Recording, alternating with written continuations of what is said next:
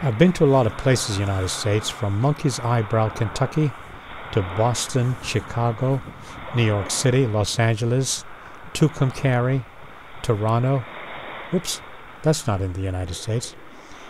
Anyway, every city has its own charm and beauty, but Tidewater, Virginia is very special.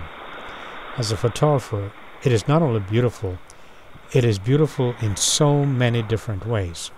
From the beaches, by the way, it's the largest resort beach in the world, to the forests, wetlands, swamps, to the parks and gardens. But here, just look at some snapshots and see for yourself.